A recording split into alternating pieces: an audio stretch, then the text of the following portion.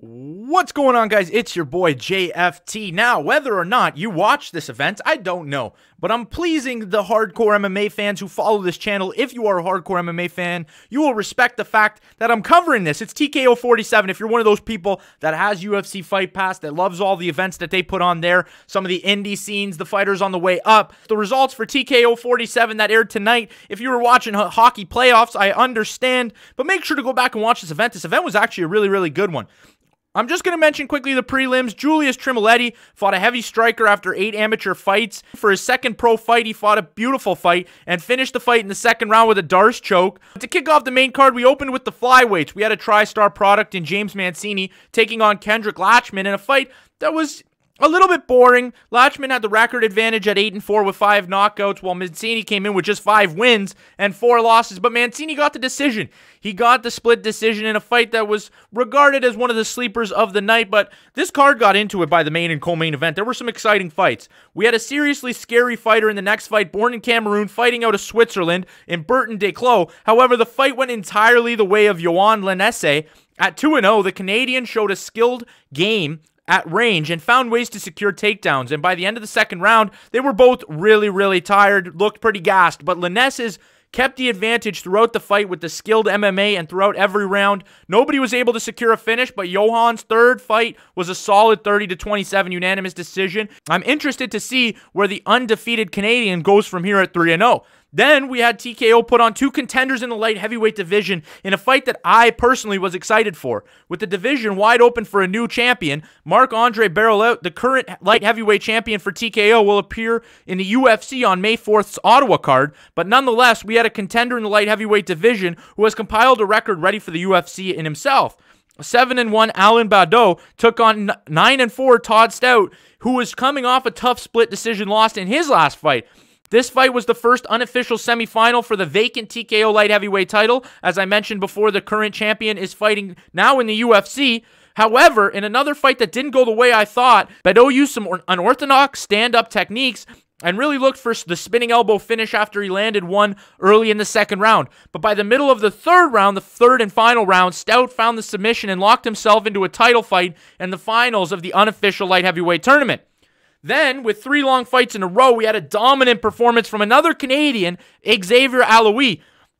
He got a beautiful takedown extremely quick, found the back, and then delivered some brutal ground and pound from the back, which set up Johnny Baldridge into the rear naked choke, and the fight was ended in the first. This was a very, very good win against an opponent that looked to be in shape, that looked to have fighting experience. Alaoui, who puts him down to 9-3, and then we get to the co and the main event. In another crazy fight, the co-main event starred our first title fight of the night. Malcolm Gordon had a wild title defense against Yoni Sherbatov, and in a wild exchange in the first couple minutes of the round, Yoni rocked Malcolm and landed a mean liver kick. By the next 3 seconds, Gordon found his way into the clinch and landed a big takedown that looked like it injured Yoni, and then Malcolm gave him a little bit extra after landing a rear naked choke finish, but nonetheless, we had another title defense for the flyweight Malcolm Gordon in TKO, who's compiled a pretty good record in himself.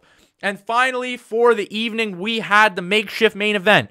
After making weight, the 2-weight champion, who was scheduled to defend his lightweight belt, pulled out with a skin infection. This was Jamie Jourdain. He held the welterweight and lightweight championship, and for this event, he was defending the 155-pound title against the 145-pound champion coming up in Charles Jourdain. But he had to find a late replacement opponent for the fact that the doctors could not clear Jourdain for medical reasons, the skin infection, so they got a late replacement in Damien Lapilus, who was scheduled for a fight tonight. In the crazy event, the change of opponent and the fallout, he would now be fighting for the interim 155-pound belt.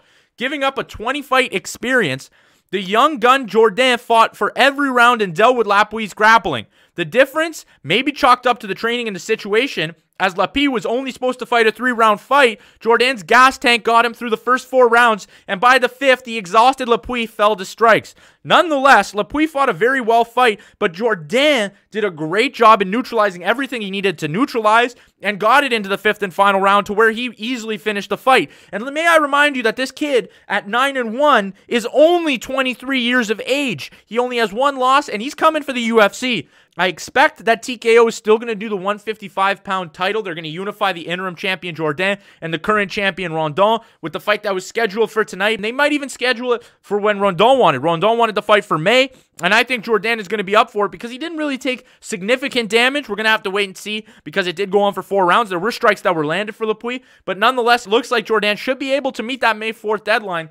Or maybe he gets a call from the UFC. I don't know. If you watch TKO 47, let me know your thoughts of the event in the comments section below. And do you enjoy the Fight Pass events? This was the first Fight Pass event I actually watched because I'm trying to get into the up-and-coming MMA talent, and this is the best way to do it. Fight Pass has some of the best indie promotions on it, and a lot of the guys that fight on Fight Pass are going to make it to the UFC, and whether that's on UFC's Fight Pass prelims, or whether that's the prelims, or whether that's ESPN, Fight Night, stuff like that, just like the light heavyweight champion for TKO, who's going to get his shot in the UFC on May 4th.